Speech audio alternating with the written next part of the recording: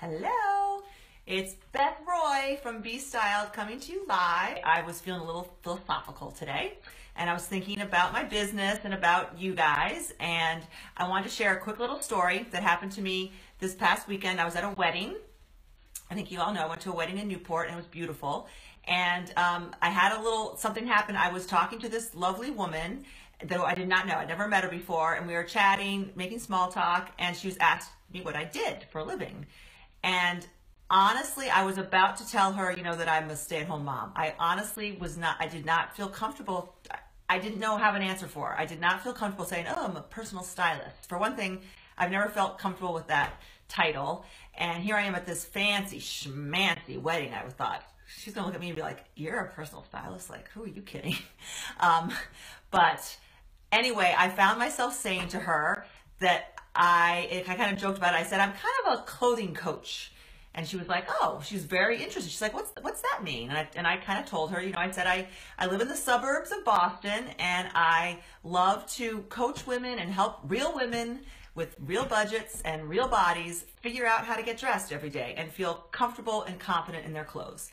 So that sort of sums up what my goal is here. I'm not a fashionista. I'm not, I like to follow the trends, but I'm not a high style, Barney's shopping fashionista. That's not my thing. I have no problem with it at all, but it's not my thing. But I have found throughout the years that there are a lot of women out there who struggle with just the basics of getting dressed.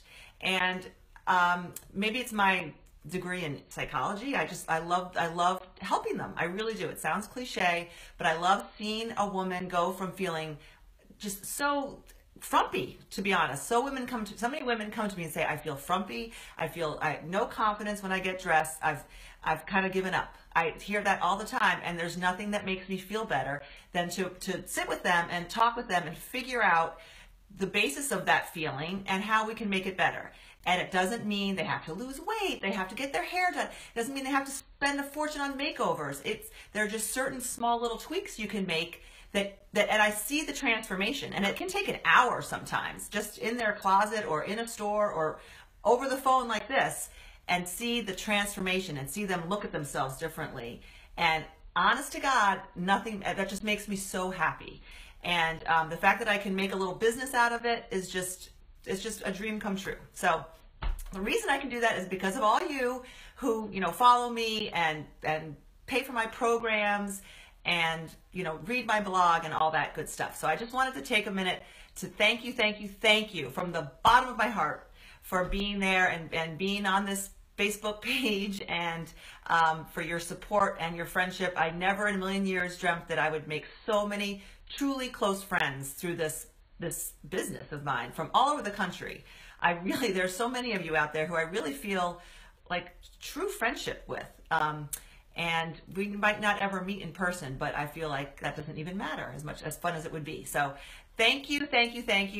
And I hope you all have a great day on my birthday and do something fun, and happy 4th of July next week, and go just get dressed. Thanks again.